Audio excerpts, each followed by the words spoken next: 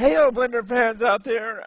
Today I wanted to talk to you a little bit about skin and the way skin works.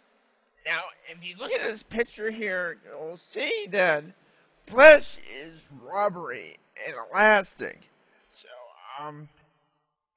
making a rig, if we have an organic model, it should be rubbery and elastic as well.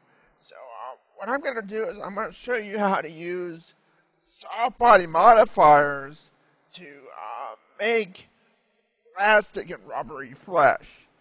Okay, so first thing we're going to do is if we click on our little spear here, and we go over, I'm going to make a new Vortex Group. I'm going to call this skin.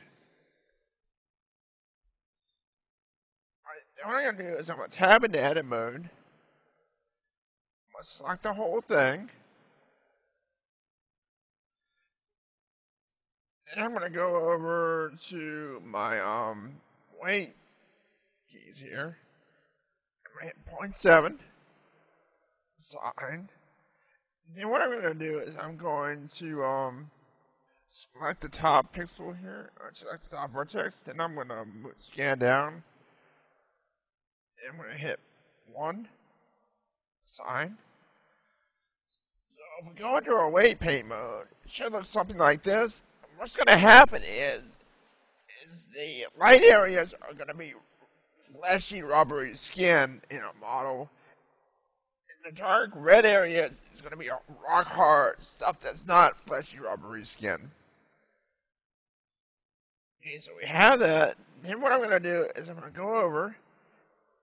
And I've added a soft body modifier to there. And what you're going to do is you're going to have two things checked: soft body goal and soft body edges. I'm going to go ahead and free this bake here. The settings I use is you're going to set stiffness to 0.7, damping to 5, and then you're going to select your Vortex Group here. So I've done skin, so I'm going to select skin, and I'm going to set default to 0. Then under here, under soft body, I'm gonna set mask to 0.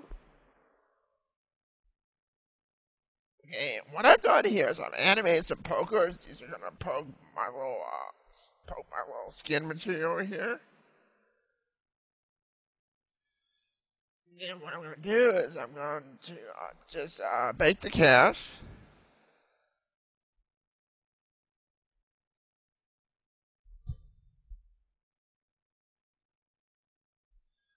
Okay, now if I animate,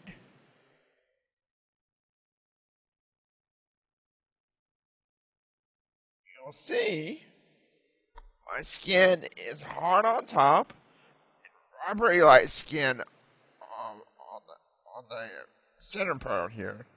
So, anyway, this can be used if you're animating flesh and you want it to behave like real flesh.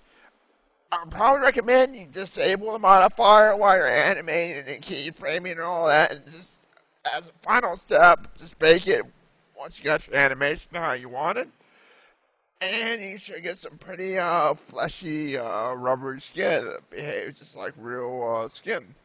So anyway, this has been another Blender tutorial, and I hope you enjoyed it, and I'll talk to you guys later.